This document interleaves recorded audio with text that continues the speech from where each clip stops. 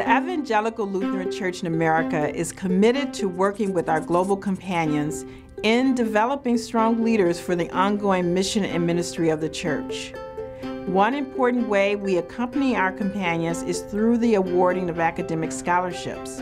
Since the start of the ELCA, scholarships are made available annually to emerging and current leaders who are endorsed by their home church. To date, the ELCA has funded nearly 900 international leaders. This is through your generous support. I want to introduce you to 3 international leaders. These are inspiring and gifted women. They will make significant contributions in their churches and in their communities. I have grown up Lutheran. My parents were Lutheran, my grandparents were Lutheran, so I'm the 3rd generation Lutheran. I feel like Christ has called me to do mission in this world. So that's where my life I have dedicated to work for Christ. I got this opportunity by God's grace to come to the United States of America in 2007 to study PhD program in Lutheran School of Theology at Chicago.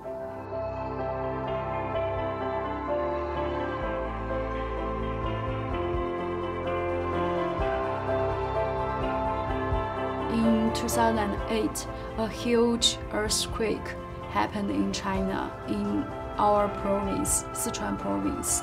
Our church have a group of volunteers to visit the patients in hospital.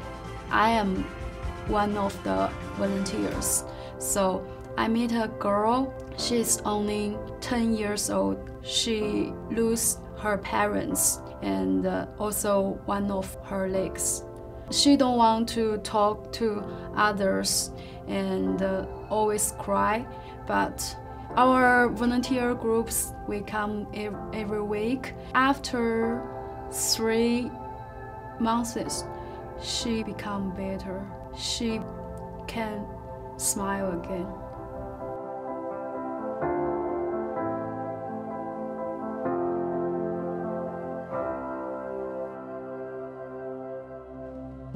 I really appreciate ELCA helped me much, to give scholar.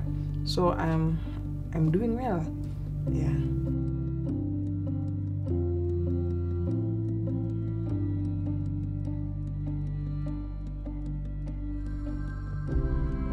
When I'm teaching in the seminary, I will also teach a student to be sensitive for the women.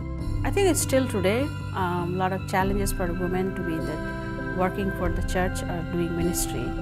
Being as a woman evangelist is more helpful because she can go closer to the family, talk to women and kids. It is easy for a woman to carry the gospel for other women in the community. When global women are empowered, they invest in their communities, fighting hunger and poverty, improving education and health, and working towards peace and reconciliation. Among the many successful leaders from the ELCA's long-standing International Leaders Program is Lema Bowie, recipient of the 2011 Nobel Peace Prize. In her home country of Liberia, Lema led a women's peace movement that was so electrifying it helped bring an end to the Second Liberian Civil War in 2003. There's an African saying, Sawabona. Translated into English, it means, I see you. There are other Lemas out there waiting to be seen, formed, and equipped to lead.